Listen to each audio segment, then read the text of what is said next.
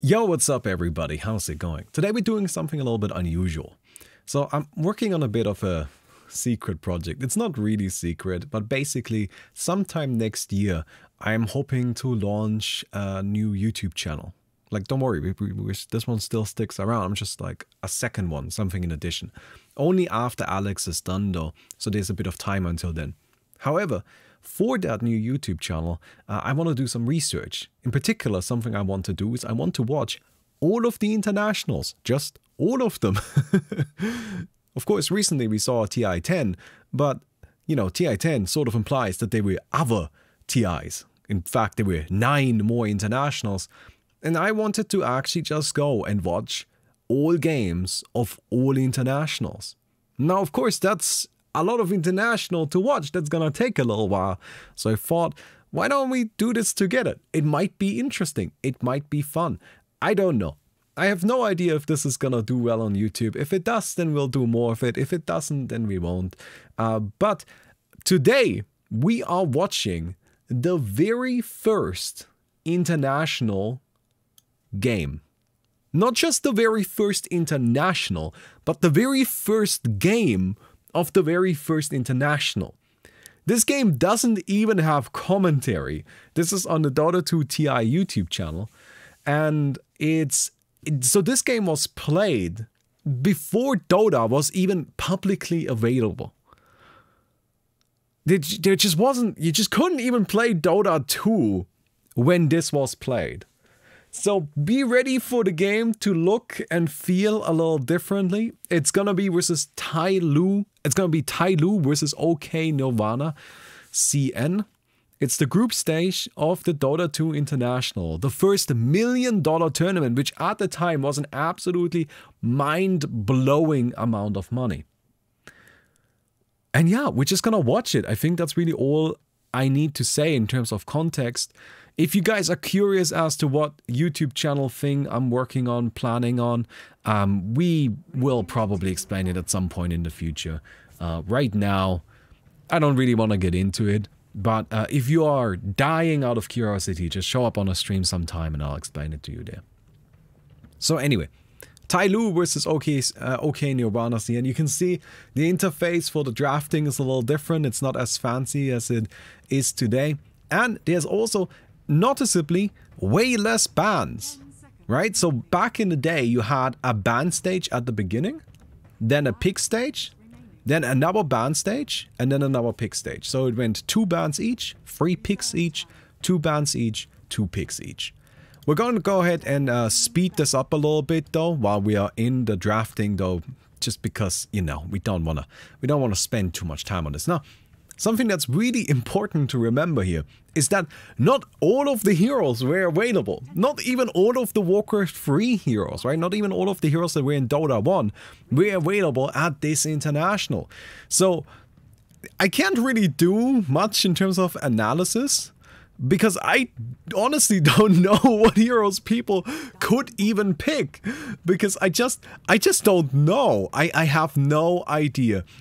Hopefully we can get some data on that, and then maybe the next video I do like this, we, you know, actually know what hero pool was available. But yeah, so you can see there's just some heroes being picked up. These are just the heroes that we know and love, of course, although of course they're going to be a little different. Lich, for example, had an entirely different ability. Actually, 2 of his abilities were entirely different compared to what they are today. Windrunner, I think, is mostly the same. Power Shot was a channel at the time, so slightly different. Earthshaker and Vengeful Spirit. Oh, look at these portraits. I don't know if it's good or bad that Windranger still looks exactly like she does today. Oh, she's Windrunner then. Oh yeah, that's true. She's not Windranger, she's Windrunner. Oh, that is so funny. But yes, so Windrunner...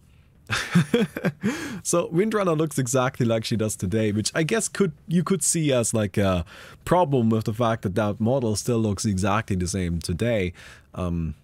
Yeah, no, I think that would be a fair assessment to make. But you can already see like the map a little bit in the bottom left corner, where there's Roshan in the dire side, and you can also see the jungle paths are just really fundamentally different. But of course, the core idea of the whole game is still the same. Oh, Weaver. I wonder if Weaver had anything different back then. Definitely didn't have the Aghanim's, I know that for sure. Vengeful Spirit at the time had base damage aura. Like, that's what she had. I know that was like a big deal. It's also kind of fun to see Earthshaker just being picked up, because Earthshaker has just always been like one of the best heroes in the game, just because he got such fundamentally powerful abilities. Turns out, if you give a hero 3 stuns, then the hero is good, right? Crazy how that works out.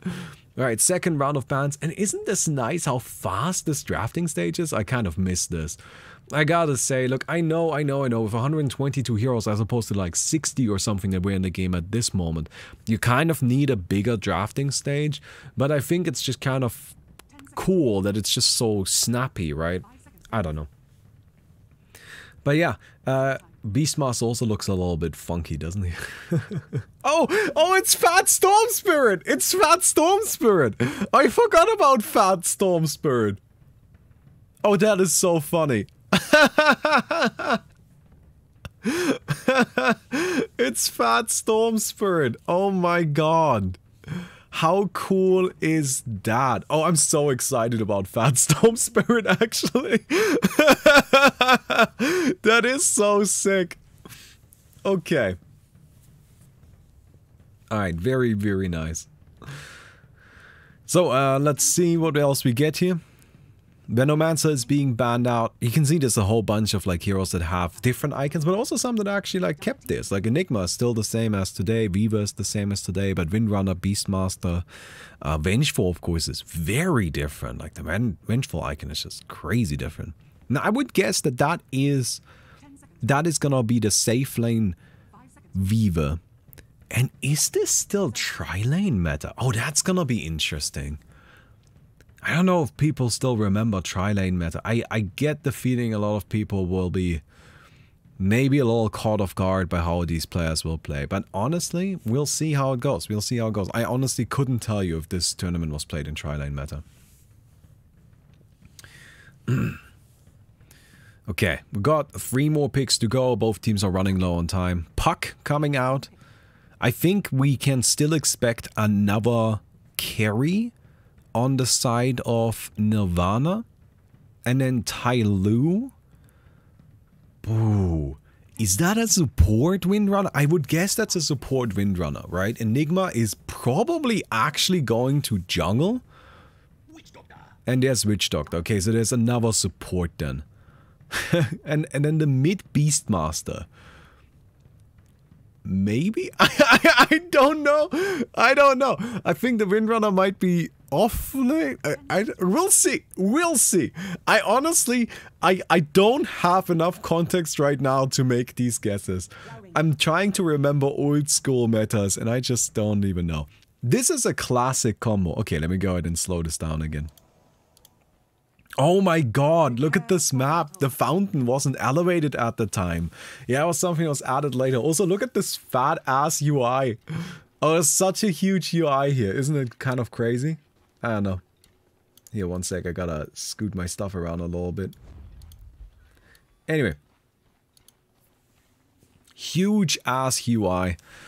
Alright. Beastmaster's got access. What a funny icon. Smoke is still here though. So we've got Smoke at the very least. But yeah, kind of a classic combo. Honestly, the Drow Ranger with the Vengeful. Because, wait, does Vengeful have some sort of axe? Weird. Oh, Weaver, get out of there. Okay, we've got the bounce, but Fisher, Weaver's still trapped.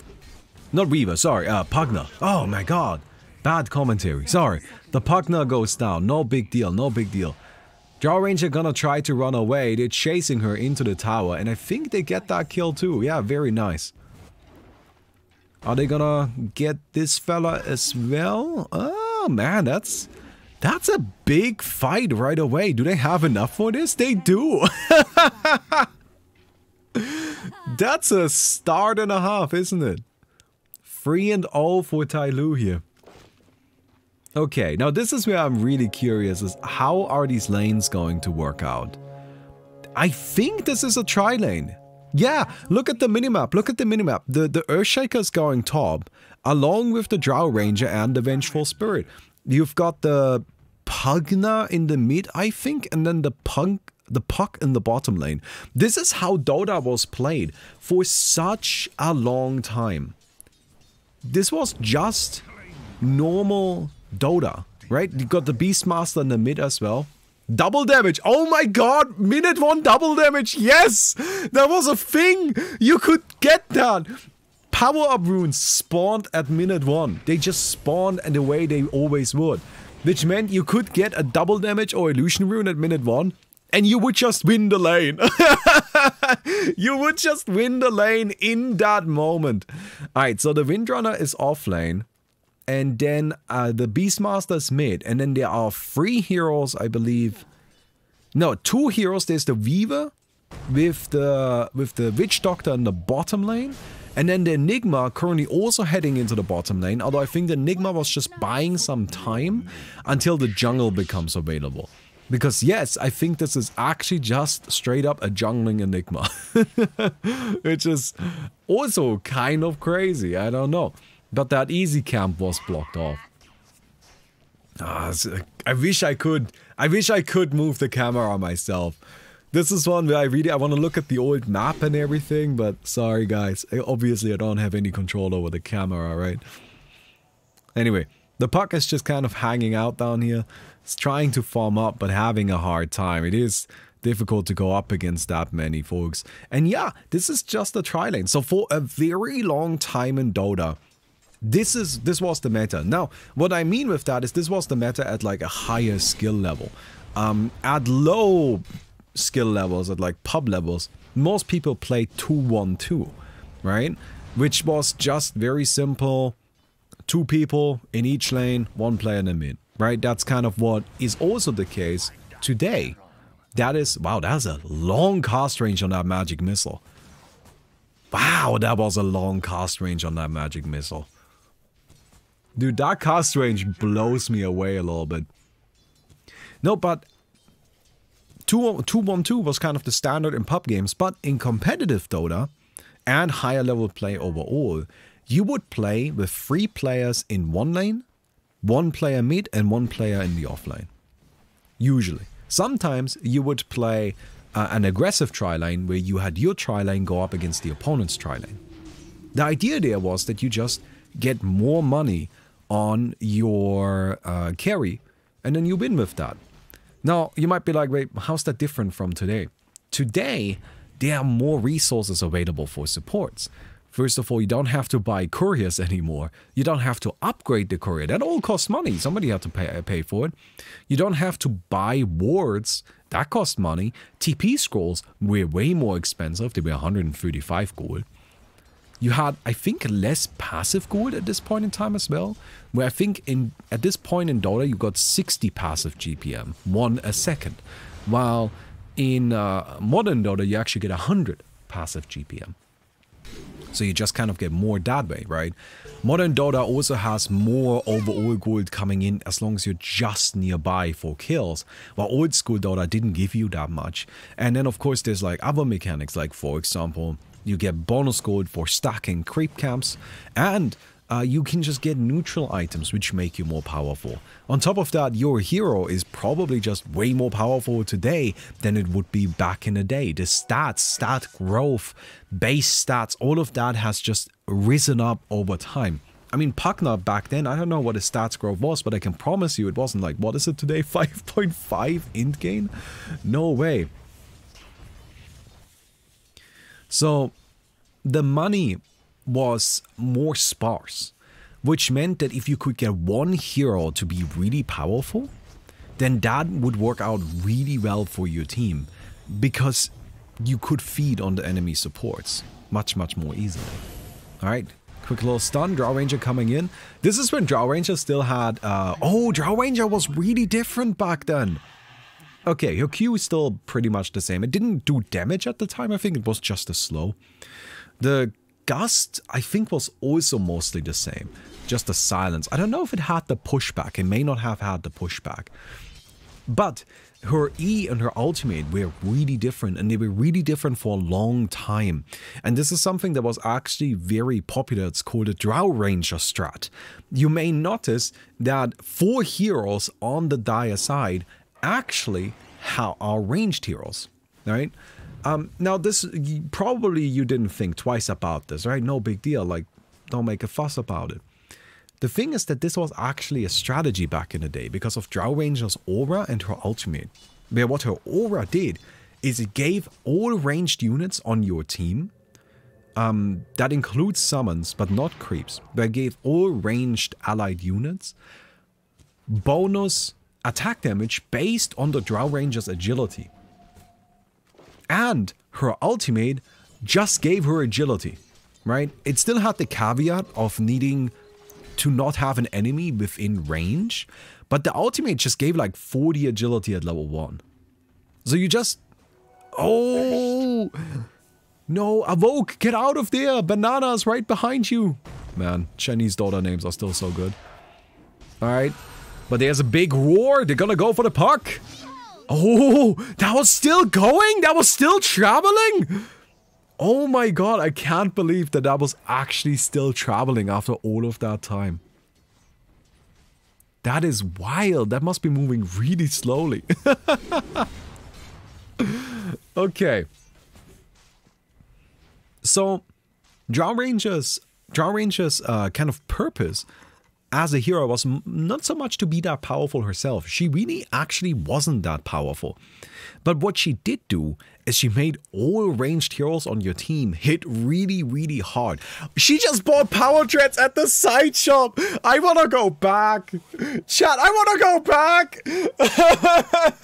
I want to, this, oh my god. Oh, this is peak Dota. I want to go back, chat. Can we just, oh man. She just bought power treads at the side shop. You totally could, that was a thing. You could totally buy power treads at the side shop. Because like that was the one full boot that they actually sold. Ah, oh, that is so good. I love that. I love that so much. Fisher? Oh, on what? Come on, who's doing the camera? Why are we looking at this guy? Alright. I missed the side shop. That's something I definitely miss. Also, I'm hoping to get to see this soon, but Roshan isn't where you might expect him. Like, chat, look at the minimap. See where Roshan is at. Yeah, he's right here. Right here. Up there. You gotta just look up a little bit. That's where he hangs out. Camera's probably automatic. I don't know. Maybe? I don't know.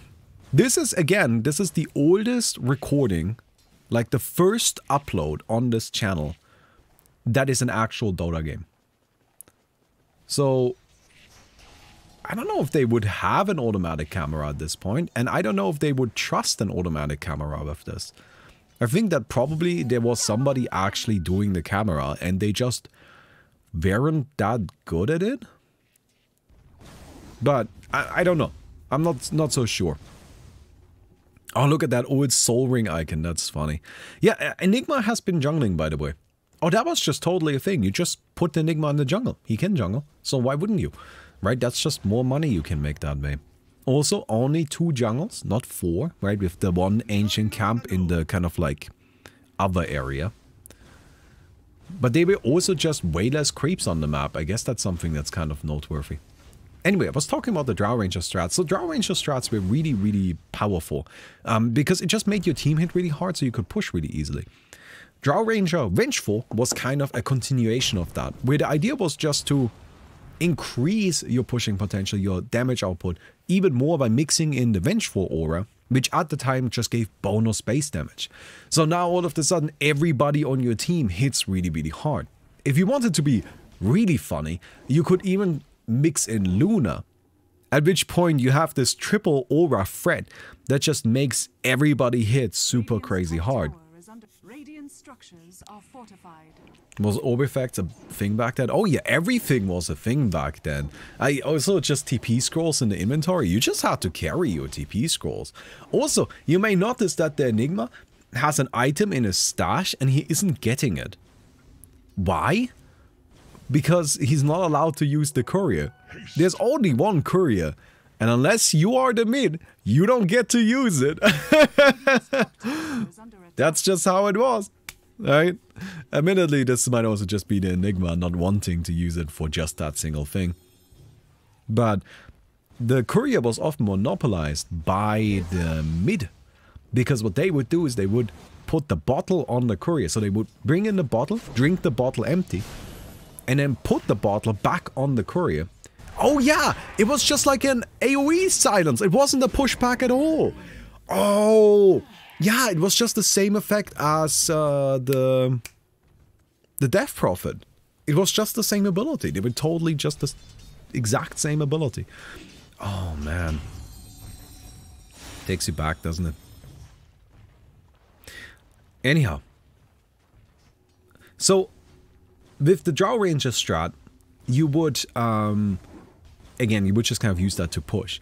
I don't know if this was a thing she already had at this point, or if this was something she gains later. But at some point, Drow Ranger got the ability to activate the aura, that it also applies to allied creeps. And then you would use that to push the entire map, which made it so that her entire team always had this constant presence of pushing down the enemy base. Which was really interesting, and now that I think about it, I think it's actually a tragedy that they changed her from that. Because now she's just... I guess she right-clicks? I don't know. Like at the time, Visage Drow Ranger was a really cool strat, because the Visage birds, they attack very quickly, right? So what you would do is you would use the Visage birds with the Drow Ranger aura. She activates the aura, the birds get the aura, and then she shoots them down. Shoots with them. And then the birds do a ton of damage. But these days, Drow Ranger is just kind of like another carry with an AoE farming ability. And yeah, I don't know. It's a little sad now that I think about it. I kind of missed that old Drow Ranger. She was really different, felt really different. Oh, there's the little orb. Yeah, you fly over there, friend. You go hang out over there. Got a bottle now on this puck as well. It's a little debatable. There was definitely something of disagreement on how many bottles you could have. You would never have more than 2. But sometimes you would have mid players get mad if they saw somebody else having a bottle, because they're just like, no, I get all of the runes. Because at the time, no bounty runes, no water runes. 1 rune every 2 minutes, and that's all you get. So what you needed to do to fill up your bottle is you needed to bottle fairy a lot of the time. Just kind of a silly strategy if you ask me. Can they get this? Ooh. I don't know, seems Pugna's gonna be fine. Oh, gets an early mecha. Very good.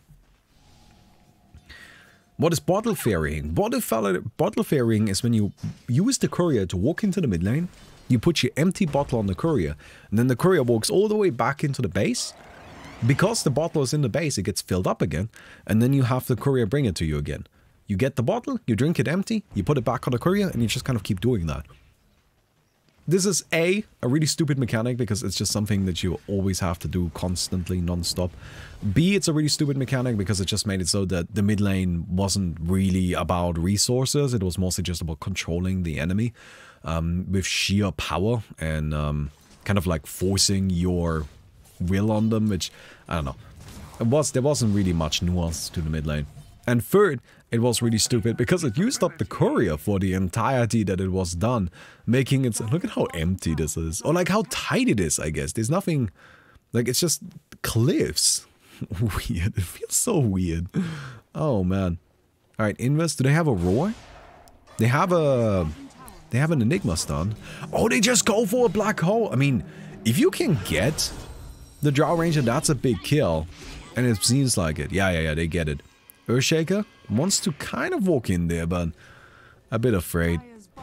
At the time, the Puck ultimate wasn't the most impressive thing, because it just kind of didn't do that much damage. You usually mostly use Puck because it was really difficult to kill, kind of like you do today. It's just today the ultimate is a bit more dangerous, which I think is good. Oh yeah, Beastmaster didn't have 2 buttons. He just had 1 button that summoned both the bird and the dog. Radiant's top tower is under attack. How hard it was to kill a hero back then? Yeah, it took a while. You just don't have as much damage. Oh, Viva's going Radiance. Right. Yeah, that was just the thing. You just go Radiance. Totally. 100%. You may also have noticed that the Viva just went to the secret shop to buy the Radiance himself. Why didn't he just go and have the courier bring it to him? Or like, not the Radiance, but the relic, right? Now, part of that might have just been because the Viva was close to the secret shop or that the courier was busy. Could be both. I'm not saying it can't be those things. But there was a definite kind of fear with big expensive items like a sacred relic. Because if you put them on the courier and the courier gets killed, the couriers dropped all of the items that were on it. They would drop all of the items. So there was this really famous Dota 1 clip of a Phantom Lancer farming up a Radiance, which was a standard item on the hero at the time. And the Phantom Lancer had a sacred relic, put it on the courier, and then the courier was sniped out, and the Phantom Lancer lost the relic. And I promise you, as soon as that clip kind of like became popular in the community, everybody was like, oh no, I'm never putting that on a courier again. Funnily enough, that game actually got a little famous because the Phantom Lancer lost the relic and then managed to farm up another one like at a really fast pace for the time. But yeah, it seems we're just pushing. Pugna going for pretty similar item build to today, honestly. I mean, the hero hasn't changed that much. I think Pugna is one of those that's mostly stayed the same. You can also see he serves pretty much the exact same role, which is just using Q to blast down towers. But the big advantage that the Dire side has here is they just have that Drow Ranger. So the Dire simply deals way more damage. I'm surprised that the Radiant is just willing to take this kind of like back and forth. Look, there's Roshan up there. Alright, we've got the bugs. It seems that the Vengeful is going to be going down right there. Hey, there's Roshan. He's just hanging out. Look at him. He's right there. He's right there. I don't know. It just makes me happy to see Roshan hanging out right there. Watching these players feels like they're 1,000 to 2,000 MMR. These were the best players in the world at this point in time. These players were all hand-chosen and invited. The first international was an invite-only tournament. So these are by far the best players. I know, it feels very different, doesn't it? I wouldn't say that they are like bad players compared to like today's overall, but it just had a very different vibe to it. Oh, there's the magic missile.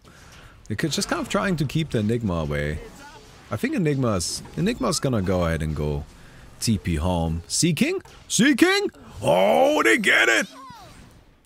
That's a big kill. Taking down the Drow Ranger is a really, really important kill. So if you can get that, it's beautiful. TP out. Come on. Oh my god! The TP King. For sure. Wind Ranger, by the way. Windrunner, sorry. Windrunner.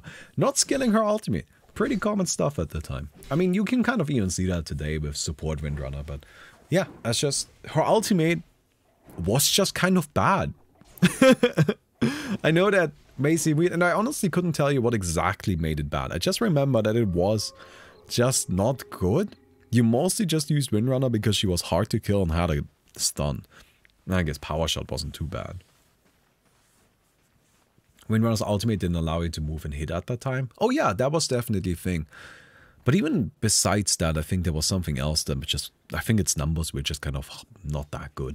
I don't know, but yeah, you definitely couldn't run and attack at the same time. You needed to just... Oh, look at that huge stack of Ancients. Did you guys see that huge stack of Ancient Creeps? Killing that, usually a team effort. Because you only had this one area of Ancients, right? So there was oftentimes, well, for both sides actually, there was a big open space in front of it. So you would just stack it up hundreds of times. Like, seriously, you could get huge Ancient stacks. But past a certain point, they just became too powerful. It was really difficult to kill them. So it was usually just a team effort. You would stack them up as a team and then you would take them down as a team.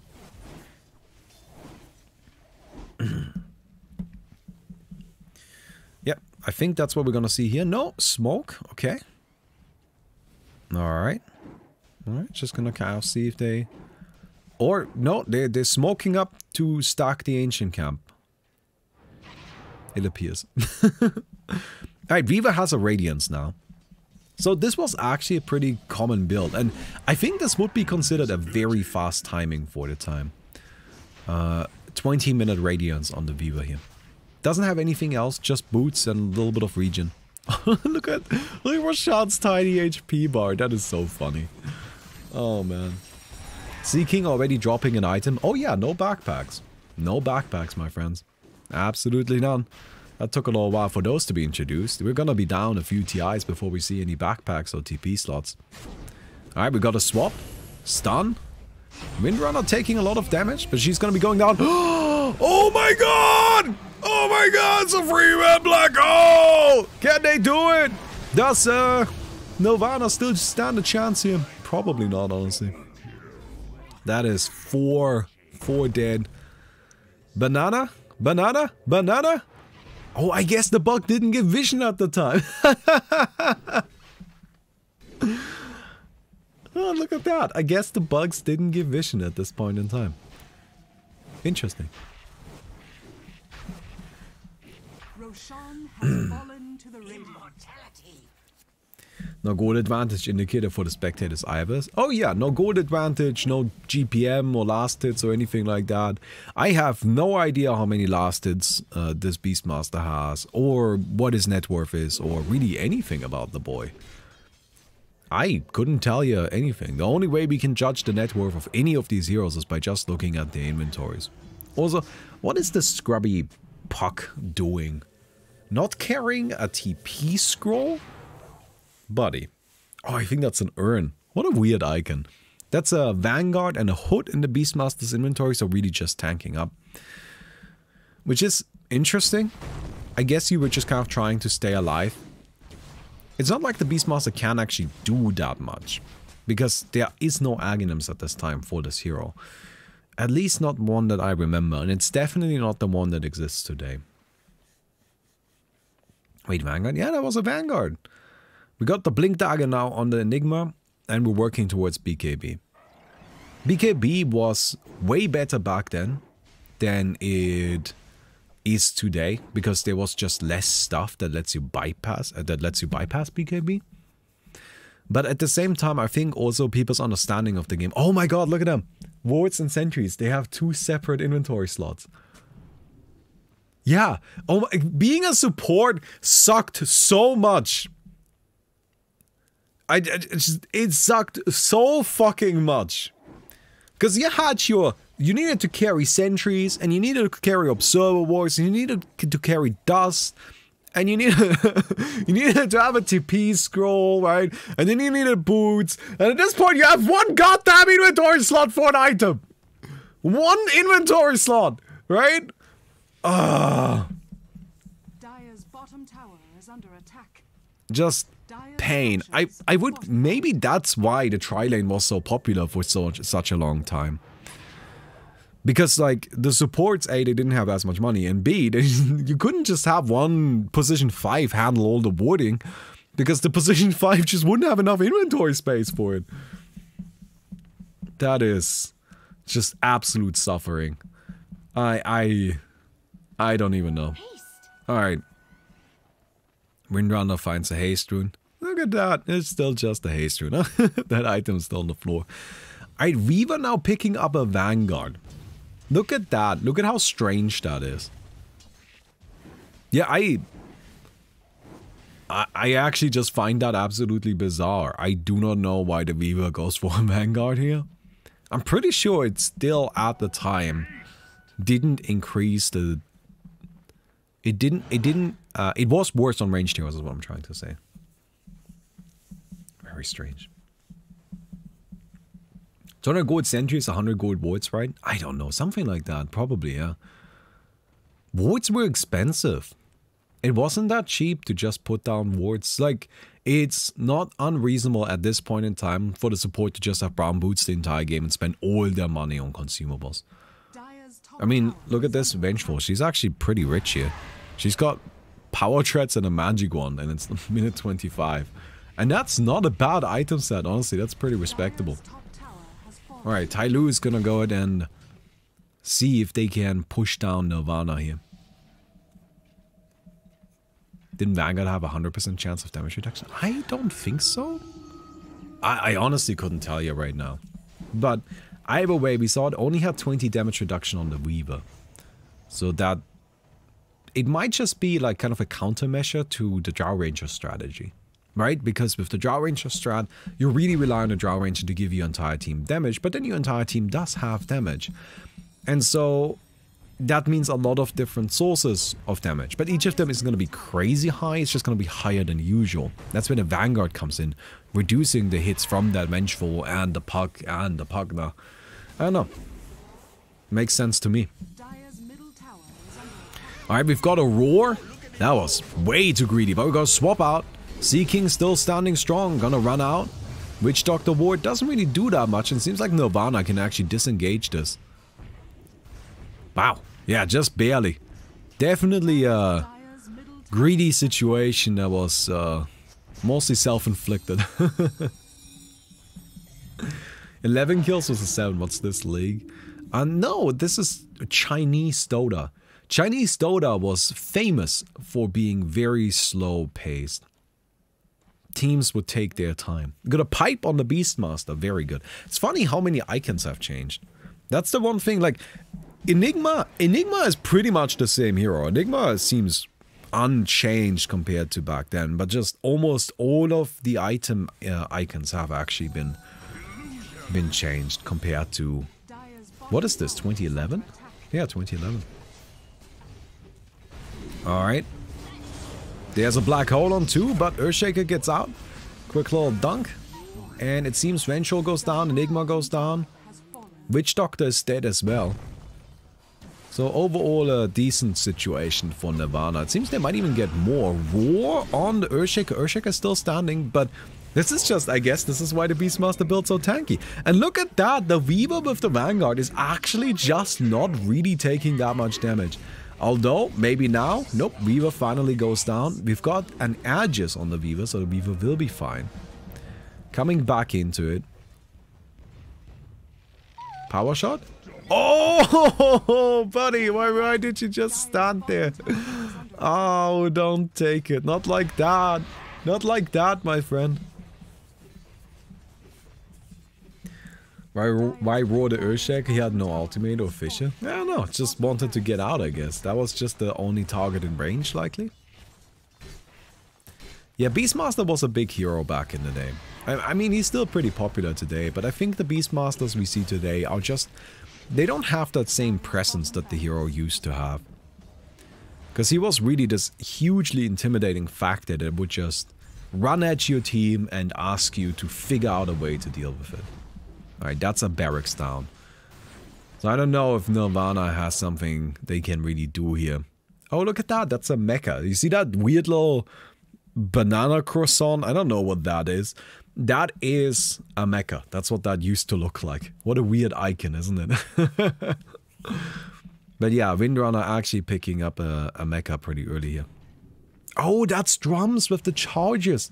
Drums used to have limited charges. And that's a force staff. You can see because it's a staff and it forces people. You're shaking your leg. I am shaking my leg, sorry. Is it wobbling? Is something wobbling? Oh, it's just... shaking the mic. Okay, sorry. I don't mean to be shaking the mic. Do people still build mecha nowadays, actually? I think so, yeah. I think mecha is still an item that's being purchased pretty regularly.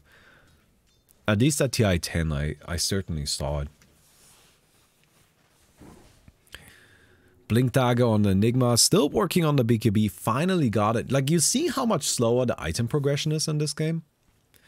Right? Tai Lu is ahead by a lot. They have 16 kills. The Enigma got like a 4-man black hole earlier. They took down Roshan. They have taken all outer towers. They have taken Arax. And Enigma's full inventory is Blink, BKB, and Boots. Isn't that crazy? You just don't have anywhere near as much money back then as you do today. Like, modern Dota just gives you so much more in terms of resources. I don't know, kind of mind-blowing a little bit, right? Alright. Oh, that's a Helm of the Dominator, I think, on the Drow Ranger. Helm of the Dominator. Very different item back then. Very different item back then. So Helm of the Dominator had the kind of like dominating a creep thing. But that was really more of a side effect of it. You bought Helm of the Dominator because it built out of Lifesteal and a Helm of Iron Will.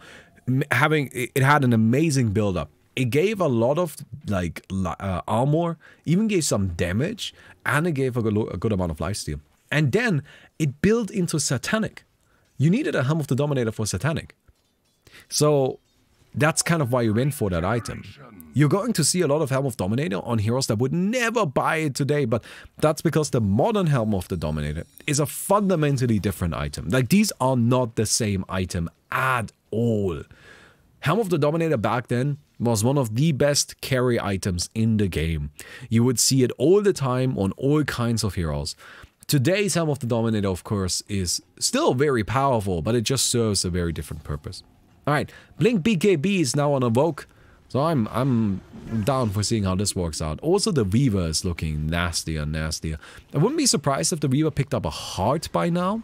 Radiance was very powerful back then and was usually actually just enough damage. You didn't really need anything else. So you would just tank up on Weaver. Alright, we've got the stun right there. They're gonna get the Venge, it seems. Oh, maybe. There you go. Very good. Puck goes in. No ultimate, though. And now the... Whoa, Drow Ranger gets roared. We got a black hole on 2 in the backlines. Sea King goes down. And I think that's probably gonna be game right there. Yeah, Nirvana actually gonna be losing, and GG is cold. And yeah, that's that, I suppose. So the very first game of the International, Tai Lu versus Nirvana, is gonna go into... it's gonna go to Tai Lu in their favor here. Yeah, Weaver has a heart. Look at that. I actually called that. That's funny. No, that was definitely the item build of choice back then. You just tanked up on the Weaver. Radiance into tanking. Again, the items just weren't as strong, and you had much less money. So an item like a Radiance was just enough damage. It was just good enough. Anyway, I think this is just gonna kind of keep going a little bit until this is finally down. Radiant victory. The Radiant have won. And here's our end screen. How interesting. How interesting. Yeah. Overall, look at these golds per minute. Look at this. Weaver had an amazing game. 5-0-13. Right? Just absolutely god tier game. 544 GPM. It's just nothing, right? Vengeful Spirit, on the other hand, 133 GPM. Like, and most of that was just spent on consumables. Supports had it rough. That is crazy.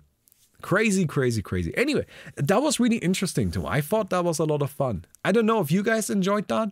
If you do, please let me know if you want to see more. We can just keep watching the International. Maybe I'll just keep watching on stream.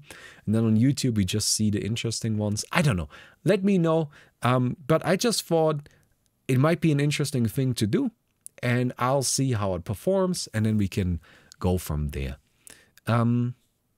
But yeah, anyway, if you did, don't forget to leave a rating on the video. Don't forget to let me know that you enjoyed this. Yeah. And I'll see you guys around.